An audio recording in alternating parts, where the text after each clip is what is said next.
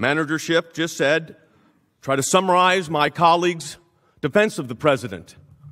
He said, not in those words, of course, which is not the first time Mr. Schiff has put words into transcripts that did not exist.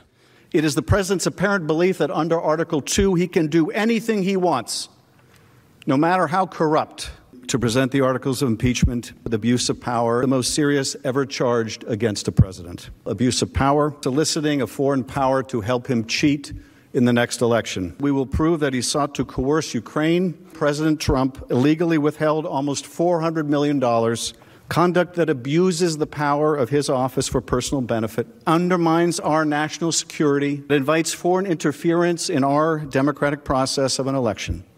It is the trifecta of constitutional misconduct justifying impeachment. The president places himself beyond accountability, above the law. Cannot be indicted, cannot be impeached. It makes him a monarch. And what we just heard from Manager Schiff, courts have no role, privileges don't apply. What happened in the past, we should just ignore. In fact, Manager Schiff just said, try to summarize my colleague's defense of the president. He said, not in those words, of course, which is not the first time Mr. Schiff has put words into transcripts that did not exist. Mr. Schiff also talked about a trifecta. I'll give you a trifecta. During the proceedings that took place before the Judiciary Committee, the president was denied the right to cross-examine witnesses. The president was denied the right to access evidence. And the president was denied the right to have counsel present at hearings. That's a trifecta. A trifecta that violates the Constitution of the United States. Mr. Schiff did say the courts really don't have a role in this. Executive privilege, why would that matter? It matters because it's based on the Constitution of the United States. One manager said that it is you that are on trial, the Senate. He also said that, and others did, that you're not capable of abiding by your oath. And then we had the invocation of the ghost of the Mueller report. I know something about that report. It came up empty on the issue of collusion with Russia. There was no obstruction. In fact, the Mueller report, to the contrary of what these managers say today, came to the exact opposite conclusions of what they say. Let me quote from the House impeachment report at page 16. Although President Trump has in times invoked the notion of due process, an impeachment trial, an impeachment inquiry is not a criminal trial and should not be confused with it. Believe me, what has taken place in these proceedings is not to be confused with due process.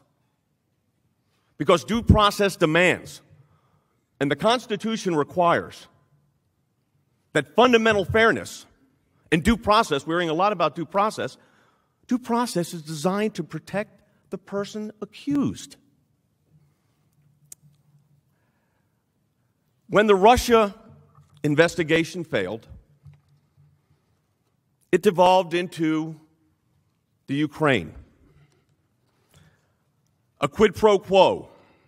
When that didn't prove out, it was then bribery or maybe extortion, or somebody said, one of the members or the members of the House said treason. But instead we get two articles of impeachment. Two articles of impeachment that have a vague allegation about a non-crime allegation of abuse of power and obstruction of Congress. Managers, right here, before you today, who have said that executive privilege and constitutional privileges have no place in these proceedings. On June 28, 2012, Attorney General Eric Holder became the first United States Attorney General to be held in both civil and criminal contempt. Why? Because President Obama asserted executive privilege. With respect to the Holder contempt proceedings, Mr. Manager Schiff wrote, The White House assertion of privilege is backed by decades of precedent that has recognized the need for the president and his senior advisors to receive candid advice and information from their top aides. Indeed, that's correct.